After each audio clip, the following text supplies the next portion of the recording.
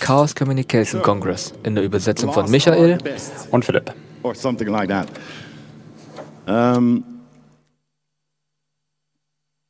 Our next speaker is here waiting for this massive crowd.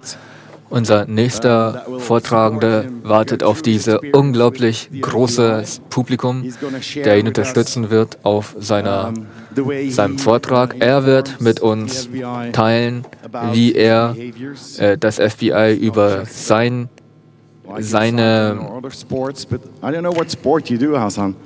wie er das FBI über sich informiert. Er ist ein Sportsmann in Kommunikation mit dem FBI und ich bitte um Applaus. Last are the best. Oh, that's sorry. Pointing to me. The arrow will start making sense. Okay, das unter dem roten Pfeil, das bin ich. Wow. Die letzten Tage waren unglaublich, oder? Ein unglaublich intensiver Kongress. Die letzten Tage, es ist eine große Ehre für mich, hier in diesem Saal Clark den letzten Timeslot zu belegen. Und ich danke euch auch, dass ihr hier seid, um mit mir gemeinsam den letzten Talk hier in Clark, in dem Saal, zu vollenden, den Kongress. Das ist mein erstes Mal hier auf dem Kongress und auf der Bühne.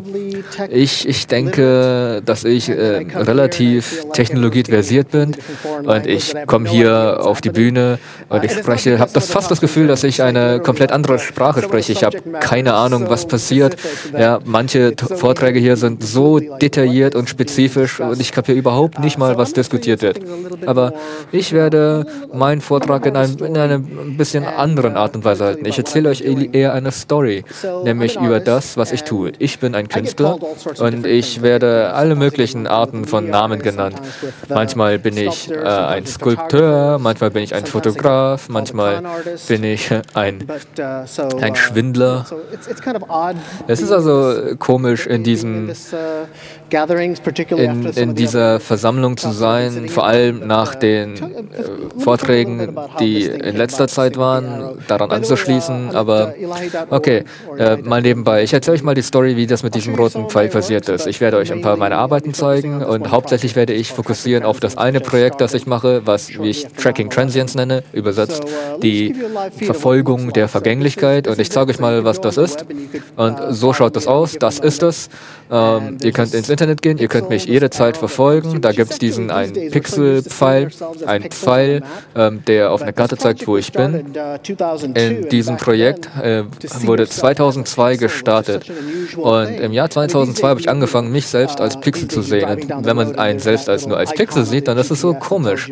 Ja, heutzutage gibt es ja Icons im GPS auf dem Navigationssystem, das dir anzeigt, wo man ist. Ja.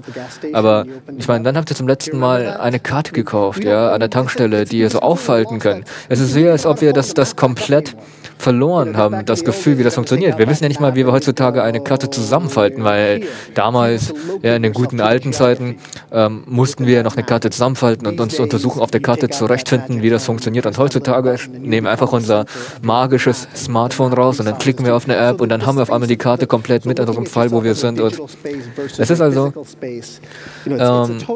eine Transformation passiert von wie wir uns sehen in der physischen Welt. Wir sind ein Icon auf der Karte.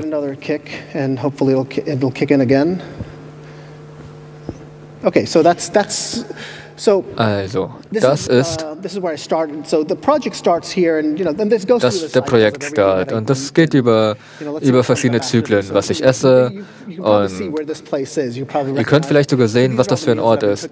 Das sind alle Mahlzeiten, die ich zu Hause esse, ich fotografiere die alle.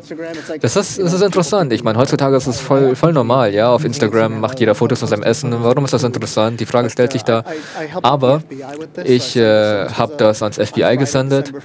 Das war Freitag, der 4. Dezember, das hier ist Januar der 11. in San Jose. Da habe ich getankt. Hier ist der Flughafen in Busan in Südkorea. Das hier ist die Barack Hussein Obama Schule in Jakarta in Indonesien. Das ist der 1. März. Tut mir leid, das geht so schnell.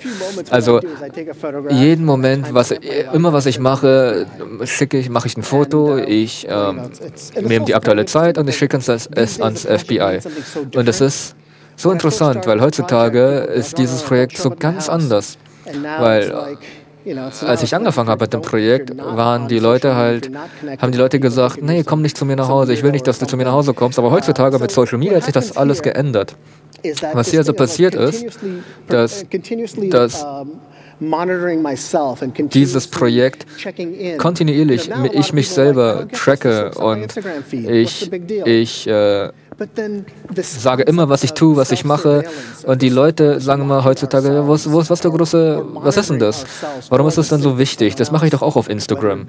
Aber dieses Konzept, dass ich mich selber verfolge, das ist heutzutage so selbstverständlich geworden, dass wir unser eigenes Archiv von unserem Leben erstellen. Das ist das ist wie dieses Bett hier. Ich weiß nicht, wieso ich in diesem Bett war, mit wem ich da war, oder ich sehe hier irgendwelche zufällige Bahnhöfe. Und manchmal sieht man einfach Leute, die schauen einfach zufällig im Bild zu sein. Und es ist Wahnsinn, darüber nachzudenken, wie viele Kameras an einem Ort zu jedem Zeitpunkt sind. Schon allein in diesem Raum gibt es mindestens doppelt so viele Kameras wie Menschen, weil es eine Kamera auf der Vorderseite und eine auf der Rückseite eures Telefons gibt. Und wer weiß, wie viele Kameras es noch in den ganzen Geräten gibt. Wir können diesen Kameras also nicht wirklich entkommen, egal was wir tun. Und all diese Sachen, all diese Kleinteile meines Lebens sind, ja, alle paar Minuten mache ich ein neues Foto meines Lebens, es wird hochgeladen. Das ist so alltäglich heutzutage, aber vor 13, 14 Jahren fragt man mich, was ich tue und warum ich das tue. Und dann natürlich diese ganzen Toiletten, weil ich mir dachte, dass das FBI will alles über meine Geschäfte wissen, und deswegen dachte ich, ich zeige ihnen, wann und wo ich zur Toilette gehe. Das müssen wir wissen. Was ich also tue, ist, es ist eine Art und Weise, euch gleichzeitig alles zu zeigen und nichts zu zeigen. Es ist eine Anschlacht ein Ansturm des Rauschens.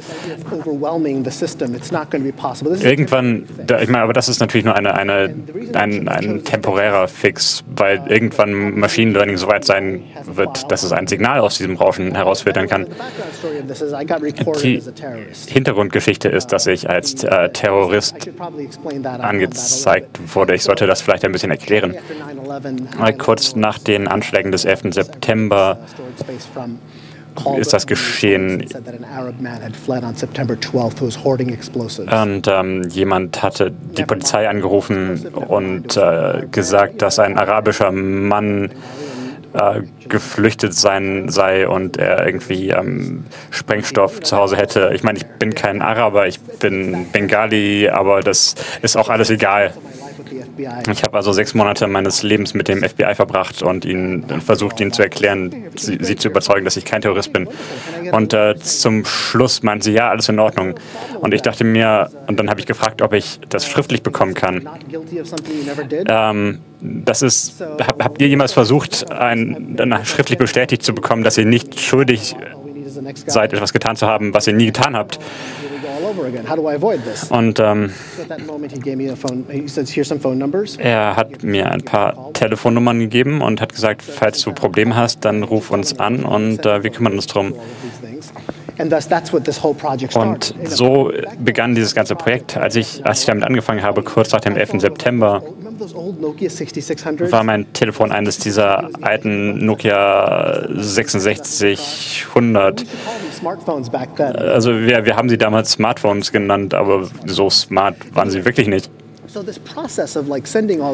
Und als ich angefangen habe, oder indem ich alles an das FBI geschickt habe, habe ich angefangen, ihnen alles zu zeigen, aber eben auch nichts, weil es einfach nur eine Wand aus Rauschen ist. Und das Verhältnis von Signal und Rauschen ist ziemlich verzerrt, weil es für den Betrachter relativ schwierig ist, herauszufinden, was er oder sie sieht. Also es ist technologisch ist diese Website völlig überholt. Aber es ist auch eines dieser Dinge, die absichtlich nutzerunfreundlich sind. Die Informationen sind nicht irgendwie kategorisiert, es ist einfach nur, es kommt einfach nur rein in. Manchmal siehst du eine Taco, manchmal siehst du Mexico City, manchmal, und weil ich dann von da nach Houston geflogen bin, bekommst du vielleicht ein paar Bilder von Houston und dann bekommst du und so weiter. Und so entstehen diese Pfade. Und währenddessen erzähle ich euch alles und nichts es ist eine Art der Tarnung auch. Und Tarnung, insbesondere was digitale Identität angeht, ist sehr wichtig, denn im geschichtlichen Kontext spricht man über Tarnung vor allem in militärischen Kontexten. Und der Grund dafür, dass Camouflage, also diese Tarnungsmuster, so aussehen, wie sie das tun, ist, dass sie Soldaten in der Umgebung verstecken sollten. Und natürlich gibt es viele verschiedene Kriege und in jedem Krieg wird ein anderes Camouflage-Muster verwendet. Und wenn man sich die neuen Muster anschaut, insbesondere in den USA, wo ich lebe, dann ist es völlig verpixelt. Und es sind diese komischen grünen, gräulichen Farben. Ich weiß nicht, ob ihr euch sie mal angeschaut habt, aber es gibt keine Bäume in dieser Farbe. Und der Grund dafür ist, dass es nicht mehr aussehen soll wie die Umgebung. Der Mensch soll nicht mehr in seiner Umgebung unsichtbar werden, sondern wir brauchen das nicht mehr. Der Soldat muss sich nicht mehr dem Schlachtfeld anpassen mit seiner Kleidung. Sondern was wir wollen, ist, dass der Feind mit Nachtsichtgläsern den Körper des Soldaten nicht mehr von der Umgebung unterscheiden kann. Und deswegen hat es diese grün-gräuliche Farbe. Es geht also nicht mehr um die physische Gegenwart, um die physische Anwesenheit des Soldaten auf dem Schlachtfeld. Der physische Körper soll versehentlich für ein digitales Artefakt gehalten werden. Und viel von meiner Arbeit und viel von dem, was ich tue, läuft darauf hinaus. Und das hier habe ich einem der ersten Beispiele der US-Armee entnommen. Und so in der Nähe von Boston wird viel der amerikanischen Camouflage designt. Das ist sozusagen ihre Modeabteilung, obwohl sie es so natürlich nie nennen würden. Und das sieht auf den ersten Blick aus wie ein modernistisches Gitter. Aber was ich tatsächlich gemacht habe, ist, dass ich das Camouflage-Muster genommen habe und jedes Pixel durch ein Bild von einem historischen Ort des Konflikts genommen habe. Wenn ihr zum Beispiel diese beiden Bilder da unten in der Mitte anschaut, die sind aus Nordkorea am nördlich des 30. Breitengrads. Also Tatsächlich seid ihr da in Nordkorea, aber es gibt 6 Gebäude, die direkt auf der Grenze gebaut sind. Das heißt, 3 dieser Gebäude gehören Südkorea, 3 gehören Nordkorea. Das heißt, es sind südkoreanische Gebäude, die aber tatsächlich auf nordkoreanischem Gebiet sind.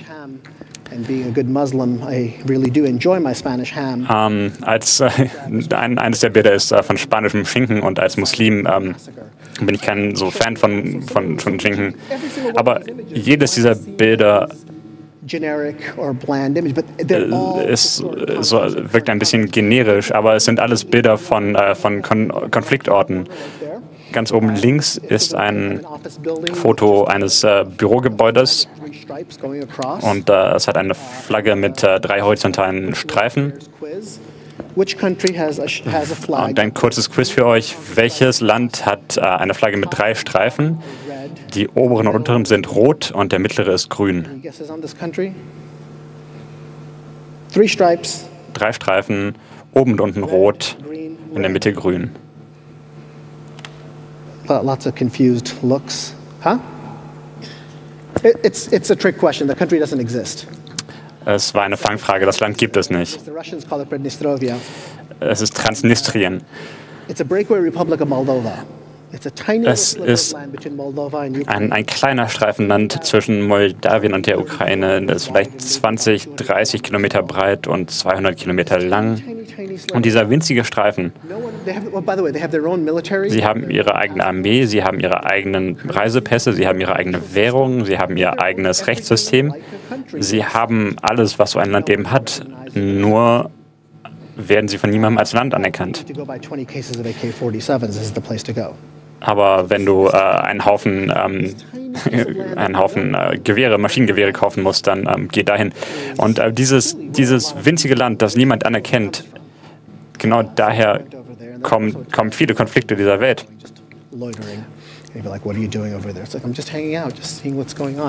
Und ich bin da hingegangen und die Leute haben mich gefragt, hey, was machst du hier eigentlich? Ja, und ich habe gesagt, ich will nur mich ein bisschen umgucken, und naja, hat ja alles geklappt.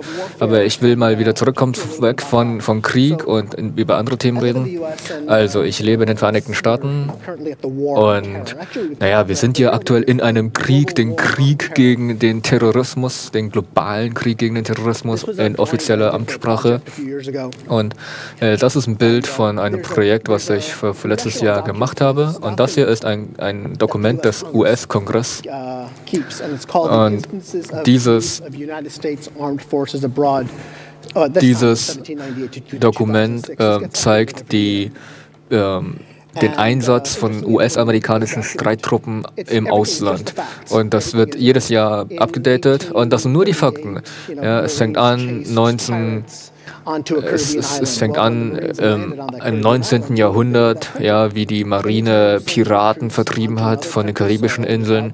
Jedes Mal, wenn eine US-amerikanische Streitkraft ohne Erlaubnis in ein fremdes Land geht, dann hat man dieses Land invasiert. Und jeder Punkt auf dieser Karte ist eine solche Invasion. Und es geht los, es hat viele Seiten und weitere Seiten. Und die Frage, und dann gucken wir uns mal, wann hat die US Florida invasiert? Und die Antwort ist, als Florida noch Teil von Spanien war, bevor Spanien die Florida abgetreten hat. Und auf dieser Karte sieht man alle Invasionen der Vereinigten Staaten von deren Unabhängigkeit im Jahr 1776 bis zum Ersten Weltkrieg. The number of invasions that the US troops have undertaken between 1776 and World War I roughly equate the same amount as World War I to Vietnam. Und das waren die in Grau. In Schwarz sieht man die seit dem Ersten Weltkrieg bis zum Vietnamkrieg. Roughly equate Vietnam to today. Und wenn man mal alles aufzählt, von 1776 bis zum Ersten Weltkrieg waren es ungefähr genauso viele Invasionen wie vom Ersten Weltkrieg bis zum Vietnam. Und das waren nochmal ungefähr genauso viele wie von Vietnam bis heute. Und es ist interessant zu sehen, dass wir nur 11 Mal Krieg erklärt haben. Seit der Unabhängigkeit der USA hat die USA nur 11 Mal formell den Krieg erklärt. Und dennoch muss man sehen oder sagen, dass in all den Jahren, wo die USA ein unabhängiges Land sind, gibt es sehr viele Kriege, die die USA geführt hat. Und die meisten von denen sind zwar vor dem 19. Jahrhundert. Und im 20. Jahrhundert waren es nur 5 Jahre. Und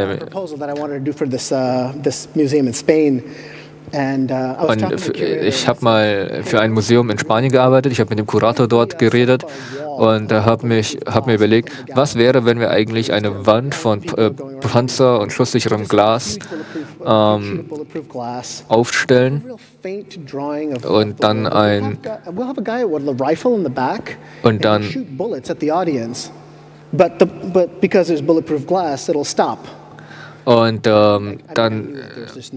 dann zeichnen wir die Weltkarte ein auf dieses schusssichere Glas. Und was wäre, wenn wir hinter diesem Glas einen Menschen hinstellen, der auf das Publikum schießt, aber es passiert ja nichts, weil das Glas ja schusssicher ist. Wir haben es dann mal ausprobiert in einem ballistischen Test und so sieht das dann aus. Und das schaut auch gut aus. Also wir haben hier die Vereinigten Staaten mit Kugeln gezeichnet. Und wenn eine Kugel in kugelsicheres Glas eintritt, dann schmilzt das Glas durch die Wärme. Und dann wird die Kugel sich in das Glas einverleibt und es wird dann wieder kalt und dann bleibt die Kugel stecken. Und so schaut das dann aus. Das ist was Ähnliches, was der menschliche Körper macht, nur hält der menschliche Körper die Kugel nicht. Aber dieses Kunstwerk ist sehr interessant zu sehen, diese rohe Gewalt und zu sehen, was passiert. Wir haben also ein paar ballistische Tests gemacht und haben ein paar Ideen gehabt. Und dann natürlich ist das passiert, was ich mir erlaubt habe. Ja, das Museum hat gesagt, oh Gott, du bist doch verrückt, es gibt keinen Grund, wir werden das niemals machen. Aber wir haben das dann woanders gemacht. Und dann hatten wir natürlich andere Probleme hinsichtlich, was ist, wenn wir das in den Vereinigten Staaten bauen und wir schicken das dann nach Europa. Wie wird das dann eingezollt? Wird das verzollt als Kunst oder wird das verzollt als Schusswaffen und Explosivstoff, weil da ist explosives Material drin verbaut. Und dann haben wir uns überlegt, okay, lass es einfach in Spanien bauen. Und als wir dann angefangen haben, das zu bauen, dann haben wir etwas realisiert, nämlich dass es da so ein klitzekleines spanisches Gesetz gibt, wo es dann heißt, dass man mehr als 25 Meter weit wegstehen muss von dem Ziel, auf das man schießt.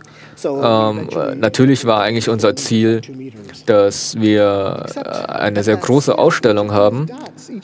Und das Problem ist aber, dass auf dieser Skalierungsgröße jeder dieser Kugeln nur 3 oder 4 Millimeter groß sind. Und ich weiß nicht, wie viele von euch schießen und wie zielgenau ihr seid, aber versucht mal, 330 Punkte zu treffen, die 3 bis 4 Millimeter groß sind, aus 25 Metern Entfernung, ohne einen zu verschießen. Das ist so gut wie unmöglich.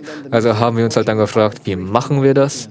Und dann hat das Museum zum Glück 3 vorherige Olympiaschützen angeheuert und es war unglaublich, das anzusehen. Von den 330 Kugeln waren 326 punktgenau auf das Ziel und die 4, die verschossen waren, da habe ich gedacht, dass ich sie falsch gezeichnet hatte. Ja, es ist unglaublich. In der Mitte sieht man Mittelamerika. Wir haben Mittelamerika so oft eingenommen, dass man da so oft hingeschossen hat, dass das Glas selbst zerbricht. Und so nehmen wir dieses abstrakte Konzept dieser politischen Invasion und was die physische Übertragung in einer Karte macht und was es mit der physischen Geografie macht, das finde ich sehr interessant. Diese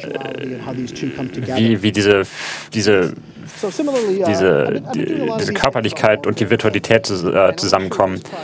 Dieses Projekt möchte ich auch zeigen. Daran habe ich auf auf Hawaii gearbeitet. Ich meine, wer sagt Nein zu einem Job in Hawaii? Es ist ziemlich unglaublich, dass ich eine Möglichkeit bekommen habe, dieses Projekt durchzuführen. Hawaii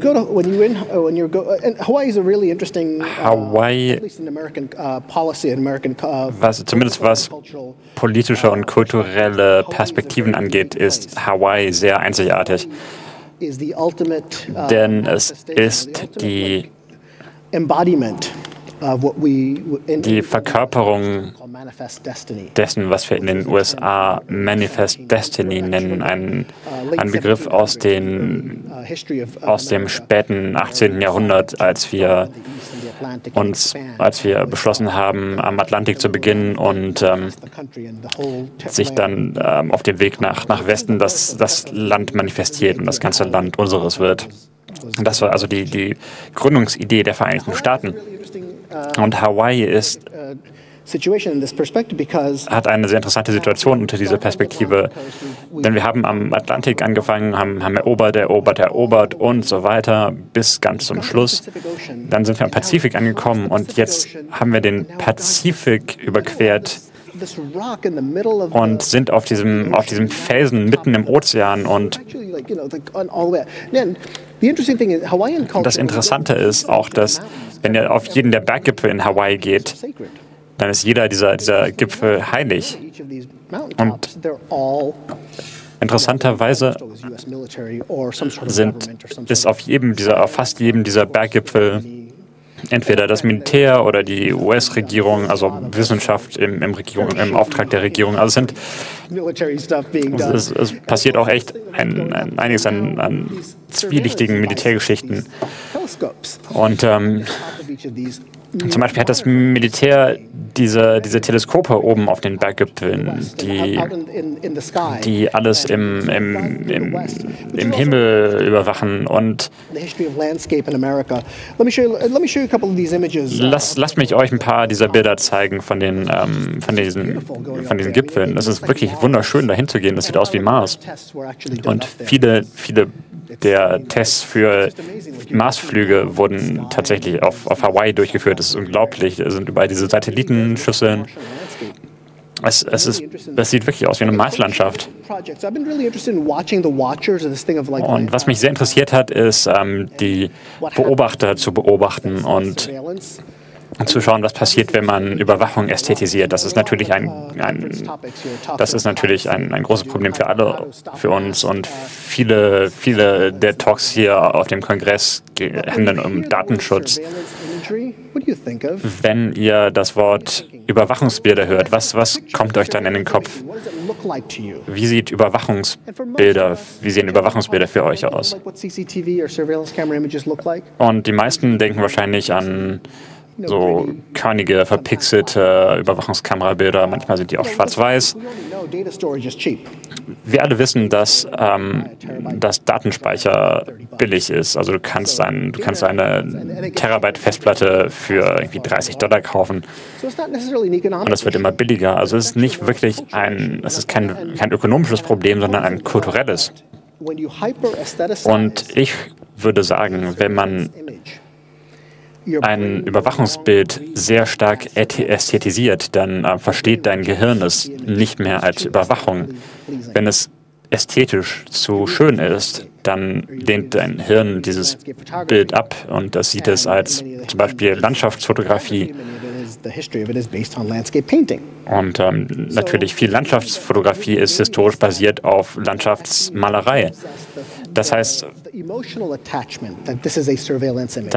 emotionell, was uns sagt, dass etwas ein Überwachungsbild ist diese schlechte Qualität. Wenn es diese aber nicht mehr hat, wird es einfach ein Foto oder ein Video. Und in diesem Fall hat mich interessiert, was passiert, wenn man das sehr stark ästhetisiert. Stellt euch vor, ihr hättet einen Röntgenblick und könntet direkt durch diese Wand schauen. Was würdet ihr dann sehen? Das, was hier aussieht wie ein Fensterrahmen, das sind tatsächlich 6 Monitore und das ist sozusagen eine durchsichtige Wand. Und es gab sich nun mal, dass auf der anderen Seite der Wand dieses Ausstellungsraums die Polizei von Baltimore ist. Das heißt, ich fand die Idee faszinierend, dass ich die Polizei dabei beobachten kann, wie sie mich dabei beobachtet, wie ich sie beobachte. Was ich auch nicht verstehe, ist, warum sie eine Überwachungskamera auf ihren Container, auf ihren Müllcontainer gerichtet haben. Und dieses Hin und Her, das fasziniert mich einfach. Und am Ende wusste ich nicht mehr, ob ich ein Foto anschaue oder ein Video. Und manchmal bewegen sich so verschmierte Lichter oder Menschen vorbei. Und ihr seht die Sachen im Fernsehen, die ganzen Leute, die Monitore anschauen. Aber das passiert nur in Filmen. Das benutzen sie für Fundraising. Das sind fast nur Maschinen, die sich diese Bilder anschauen. Das sieht überhaupt nicht so sexy aus. Und ich fand die Idee faszinierend, dieses Bild zu nehmen und zu sehen, was passiert, wenn man es ästhetisiert. Was passiert, wenn man die Form ästhetisiert? Und das ist ein sehr ähnliches Projekt an einem anderen Ort und das ist das, was du durch die Wand sehen würdest. Und wenn du dir das anschaust, dann lehnt dein Bild völlig ab, dass das ein Überwachungsbild sein könnte. Aber das ist genau das, was auf der anderen Seite dieser Wand passiert. Denkt mal nach über Ästhetik und wie Überwachung aussieht.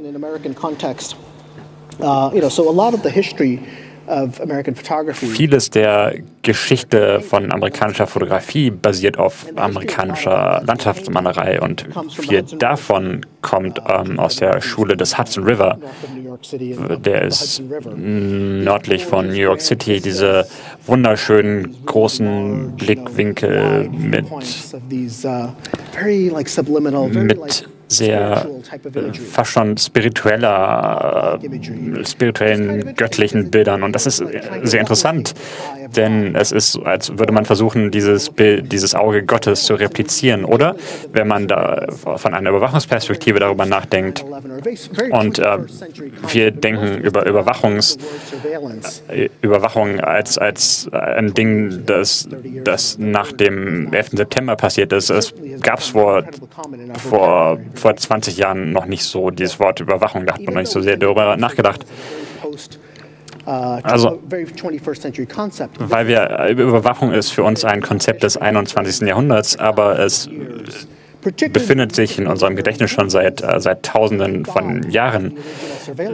Insbesondere wenn man über Gott als die originelle, als die ursprüngliche Überwachungskamera nachdenkt. Denn du hast dich benommen, weil Gott dir zugeschaut hat. Und so kann man diese göttlichen Blickwinkel als Überwachung auffassen. Ich meine, denk mal drüber nach, woher weiß der Weihnachtsmann über dich Bescheid? Und das wird uns so früh im Leben beigebracht, diese Normalisierung der Überwachung. Wir benutzen nie das Wort Überwachung, wenn wir über Gott reden. Diese Ästhetisierung, diese Hyperästhetisierung, naja, das trifft nicht ganz zu, aber das ist die Idee, darüber nachzudenken. Wenn wir darüber nachdenken, dann haben wir diese Beziehung zwischen Beobachtern und Beobachteten. Und wenn man das Format der Überwachung ästhetisiert, nicht nur die Bilder, sondern auch das Format und wie es präsentiert ist, wir würden darüber nicht mal als Überwachungsbild nachdenken, aber auch das ist natürlich eins. Und ich wollte euch den Kontext dieses Bildes zeigen, weil ich ein bisschen mehr über das Kunstwerk auf der rechten Seite reden möchte. Das sieht ein bisschen aus wie Landminen, aber es sieht auch irgendwie aus wie Satelliten. Und ich bin fasziniert von diesem Konzept der Weltumfahrung. Und wie schon vorher geht es hier darum, euch alles und nichts auf einmal zu zeigen. Und ich bin fasziniert von Magellan, der die Welt umfuhr und das Konzept, dass man einmal dass man am Ende wieder rauskommt. Zum Beispiel, es gibt Menschen, die so weit links stehen, dass sie tatsächlich schon wieder rechts sind. So könnte das hier also eine Landmine sein oder auch ein Satellit. Und das ist, ich meine, das ist ein relativ altes Projekt, aber sie sehen auch aus wie Selfie-Sticks. Also das ist entstanden, die Installation ist vor dem iPad entstanden und jetzt ist das so häufig. Und all die Bilder, die ich an meinen FBI-Agenten schicke, werden auf all diesen Bildschirmen gleichzeitig angezeigt. Und das ist ein weiteres Projekt, das nur ein Teil von dem Projekt war. Das sind ungefähr 28 Fuß, also 8,5 Meter hoch. Und es ist ja so ziemlich jedes Foto, das ich fotografiert habe und geteilt habe, die sind ausgedruckt auf so ganz großen Bannern. Jedes Foto ist ungefähr so klein, aber es gibt Tausende und Tausende und Tausende und Tausende Fotos. Wenn man das also von weit weg sieht, dann sieht man nur noch diese Farbstreifen. Es ist interessant, dass es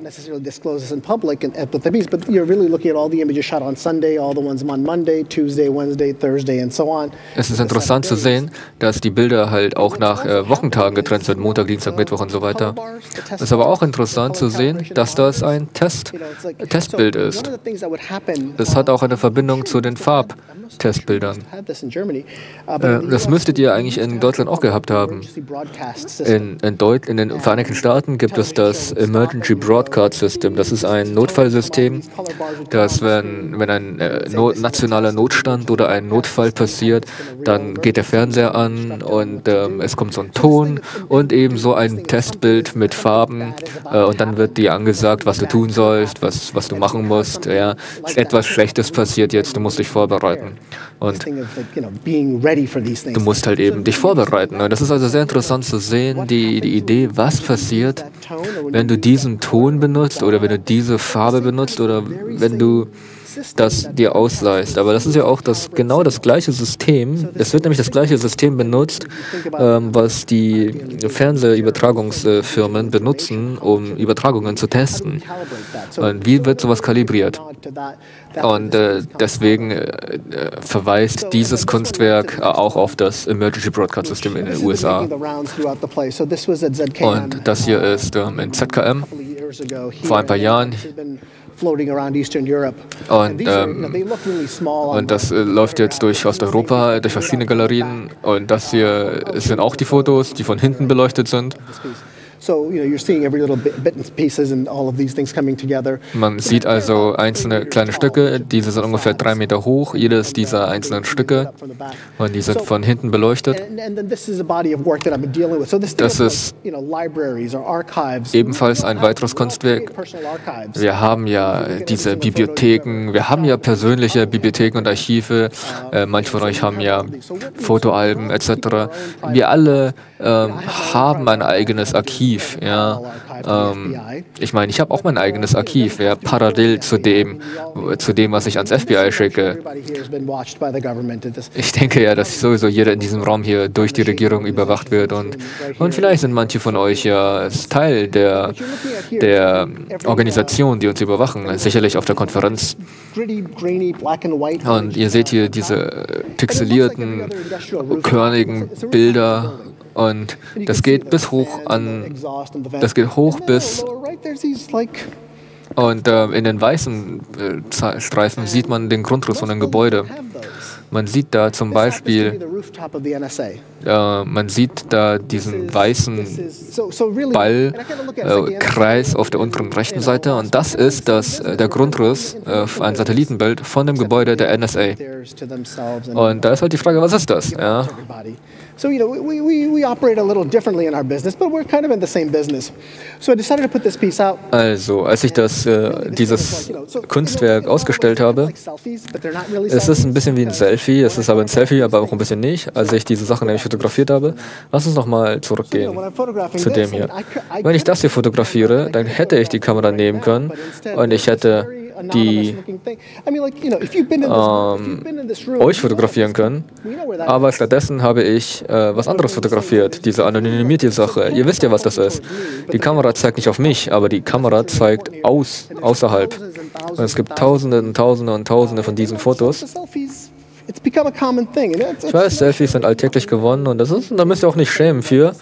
Man muss sich nicht schämen dafür, dass ihr Selfies mag. Ich meine, hier ist Präsident Obama, der versucht, ein Selfie zu machen mit einem Selfie-Stick. Also Selfies sind schon ziemlich... Also ich mag den neuen Präsidenten nicht so, ich kann den nicht ausstehen, deswegen benutze ich über den alten. Aber ja, wenn man dieses Bild benutzt, ja, was passiert dann?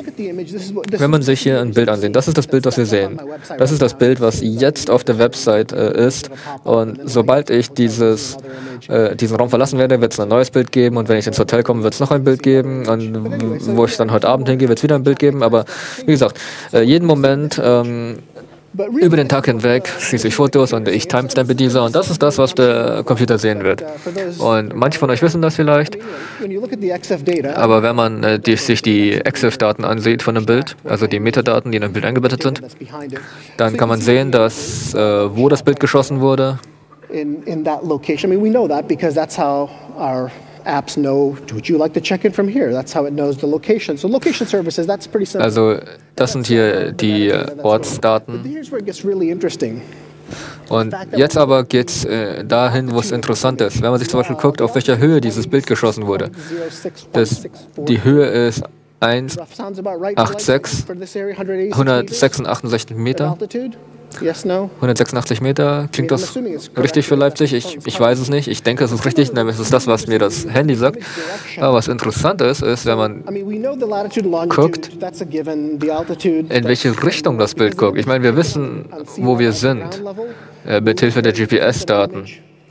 Aber was auch interessant ist, dass ein Foto, was auf dem Erdgeschoss geschossen wurde, anders aussehen wird als eins vom 30. Stock. Wenn ich also ein Bild vom Dach genommen hätte und nach unten geschossen hätte, würde da jetzt stehen 188 Meter. Man kann also sehen, von welcher Höhe ich das Bild aus geschossen habe. Und man kann auch sehen, in welche Richtung ich das Foto geschossen habe. Die Kamera war jetzt auf 186 Grad Nord gedreht und es war leicht versetzt. Und es hat ungefähr nach Süden gezeigt. Und das ist auch da in die Richtung, in die Kamera gezeigt hat. Wieso ist das wichtig? Es war erst nur vor ein paar Jahren, wo wir dachten, erst vor ein paar Jahren haben wir uns gewundert und gefragt, fährt Google durch jede einzelne Straße und nimmt alles auf? Und die Antwort ist ja. Ich meine, das ist in jedem Land ein bisschen anders wegen den gesetzlichen Bedingungen, aber nicht nur das. Google fährt nicht nur durch jede einzelne Straße in jedem einzelnen Land, in dem sie können. Sie machen doch auch immer wieder.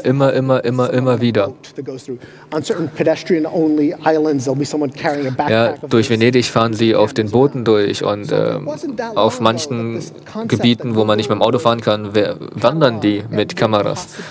Also Google versucht die Idee, dass Google die gesamte Außenwelt kategorisiert und aufnimmt, es war so weit weg. Ja. Es wird nun nicht mehr allzu viele Jahre dauern, bis wir auch alles innerhalb eines Raumes kategorisieren und fotografieren werden. Und in ein paar Jahren kann es gut passieren, dass wir mit den Metadaten von den Fotos, und wenn wir ganz viele Fotos haben, das alles verbinden können zu einer Collage und sozusagen hier den Raum wieder aufbereiten können. Und Apps zeichnen jedes Mal auf, woher weiß dein Telefon überhaupt, dass du heute 8.944 Schritte gelaufen bist? Es zählt jeden einzelnen davon. Du bist heute 5 Treppen hochgelaufen, weil es gemerkt hat, dass sich die Höhe deines Telefons verändert hat. Und wenn man diese ganzen Daten miteinander verbindet, und ich meine, diese Daten werden gesammelt, es wird passieren, es wird archiviert werden.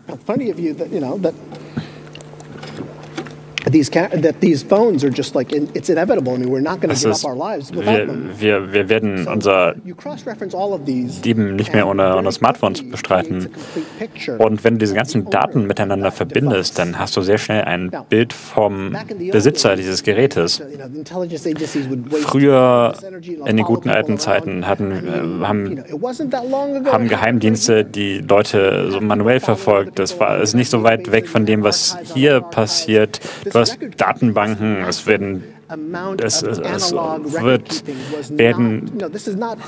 also es ist nicht so abwegig, diese Sammlung von diese riesige analoge Datensammlung. Aber warum sollten Sie das heute machen, wenn Sie einfach auf eine der Firmen zukommen können und sagen, hey, gebt uns doch einfach die Daten? Natürlich sagt Tim Cook, nein, wir geben unsere Daten nicht an die NSA weiter. Ich meine, wir wissen, dass das nicht ganz stimmt. Erinnert dich an die hier von Snowden? Es steht nicht dran, wann die NSA jeden was die NSA Datenlieferanten nimmt, angeschrieben hat. Und Tim Cook kann sagen, was er möchte darüber, dass sie damit nichts zu tun haben. Wir wissen es besser. Hier ist der Beweis.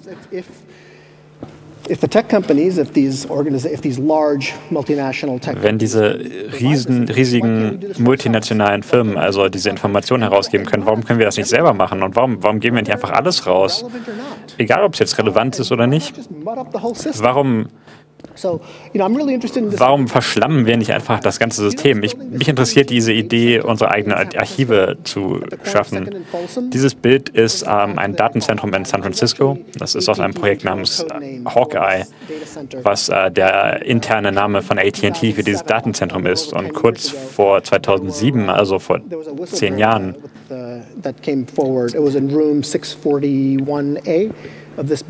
ist in Raum 641a ein Whistleblower rausgekommen.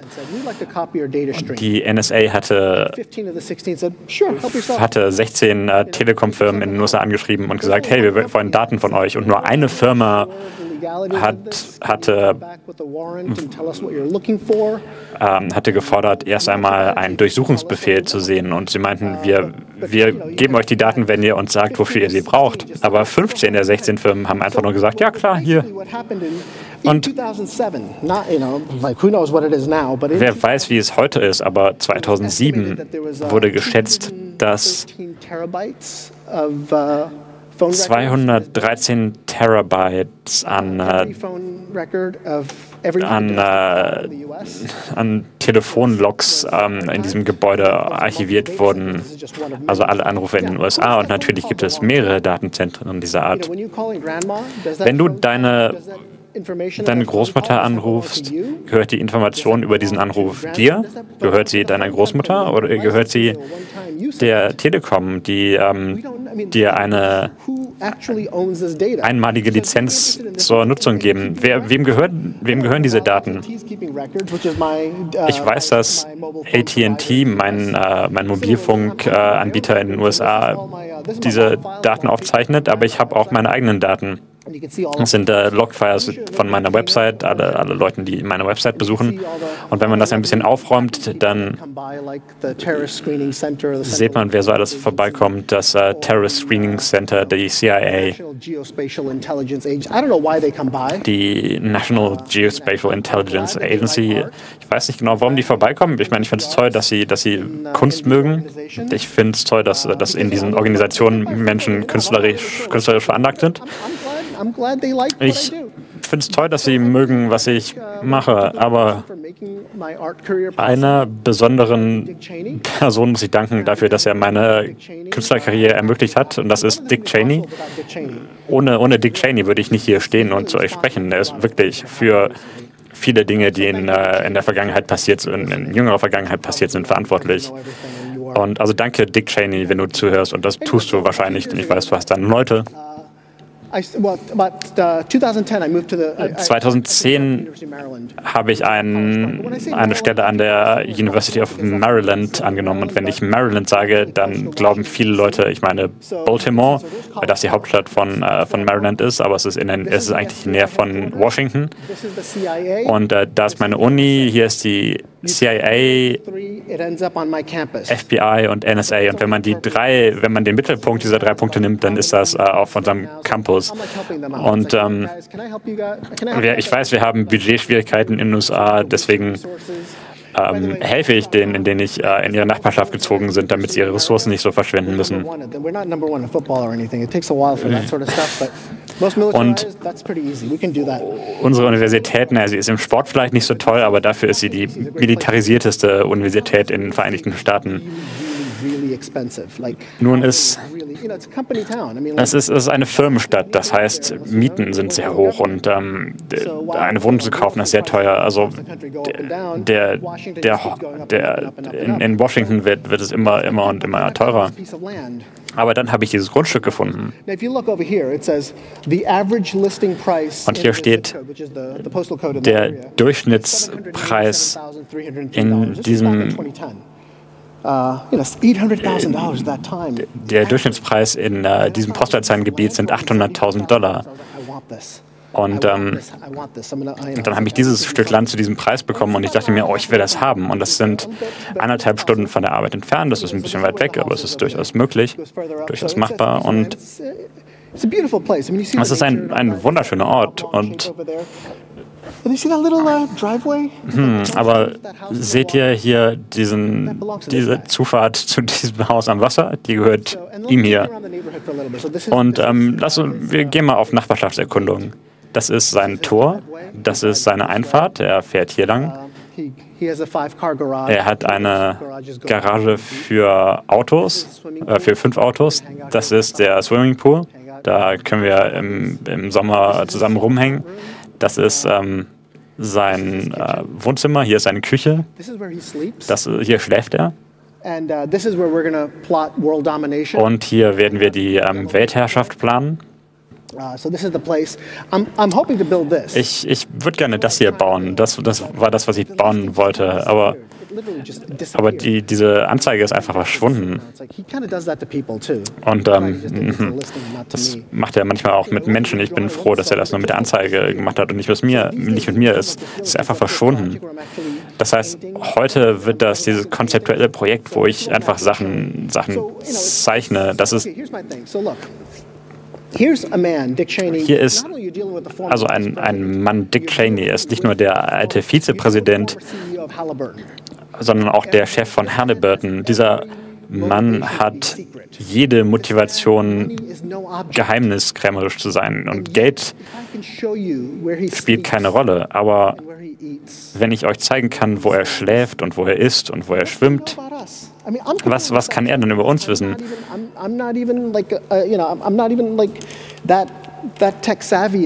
Ich bin nicht mal so technologisch visiert. Ich klebe einfach nur Sachen so zusammen, dass sie so funktionieren, wie ich sie brauche. Aber was können Firmen und Staaten, die die Motivation, unsere Informationen zu durchführen haben, was können sie dann über uns wissen? Wir brauchen wirklich eine neue Interpretation dessen, was Privatsphäre und Datenschutz im 21. Jahrhundert bedeuten. Wir können uns nicht mehr erlauben, dieselben Definitionen von Privatsphäre und Datenschutz zu verwenden, die wir vor 50 oder 100 oder 200 Jahren verwendet haben oder auch vor 5 Jahren oder sogar letzte Woche. Und für jeden von uns wird es etwas Neues, anderes bedeuten. Damit möchte ich schließen. Vielen Dank und ich nehme gerne Fragen entgegen. Thank you, Hasan. Thank you. Welcome. It's a fantastic adventure to be always on the run. Es ist ein fantastisches Abenteuer, immer unterwegs zu sein und gleichzeitig rennt sie aber auch vor dir weg.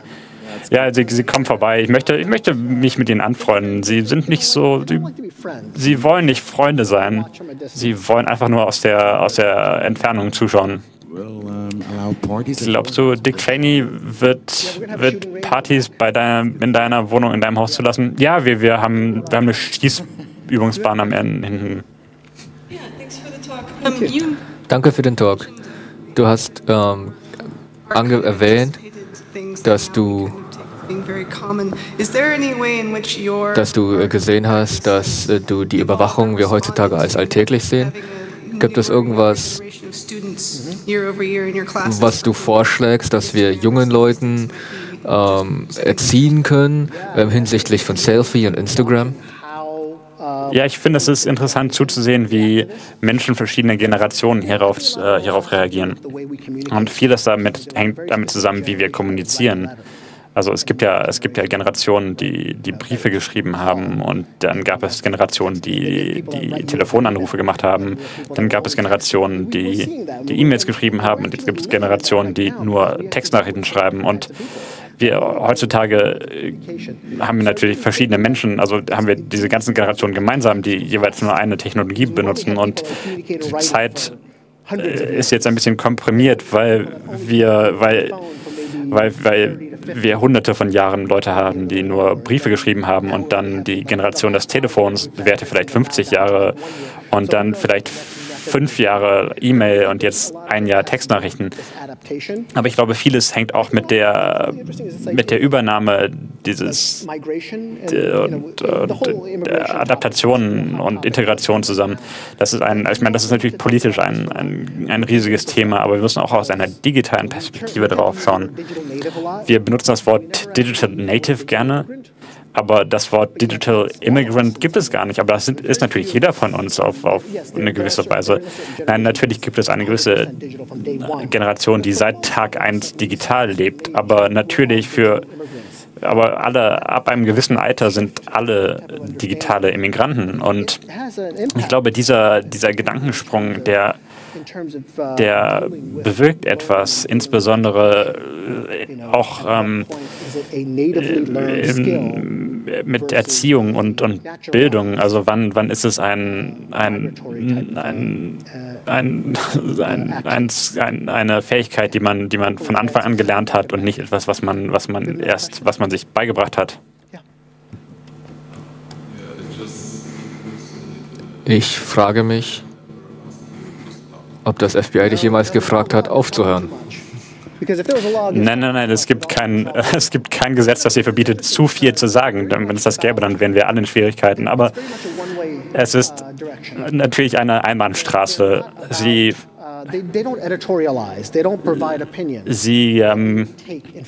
machen keine redaktionelle Arbeit, sie sagen dir nicht die Meinung, sondern sie stellen dir Fragen und sie nehmen Informationen entgegen. Du kannst sie mit einem Wort beantworten, oder du kannst sie mit Millionen Worten beantworten. Und ich habe mich entschlossen, einfach weiter mit ihnen zu reden. Ich meine, ich bin eine relativ kooperative Person. Ich bin gerne hilfsbereit.